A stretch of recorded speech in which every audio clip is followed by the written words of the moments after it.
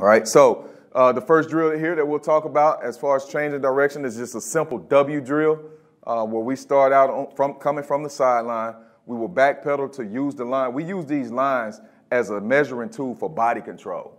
All right, so we'll do a lot of drills that start on the sideline. And I tell my guys all the time, hey, if you've been working out as a defensive back your whole life, working on those lines, all right? And we use it as a measuring tool for body control, all right? So we want to go straight back down the line.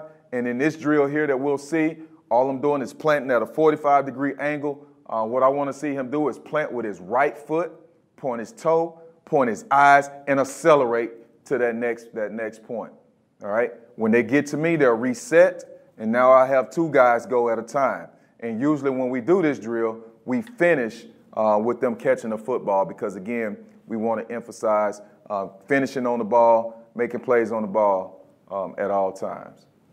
All right, so he's backpedaling here, and you can see he plants with the opposite foot using the T-step. He's not reaching. That's a pretty good look at it right there. He's got a slight turn in the foot right there. He's got cleats in the ground.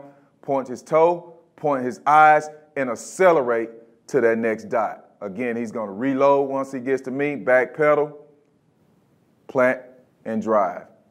Again, just a simple W drill. And there's multiple movements that we can do when we do the W drill.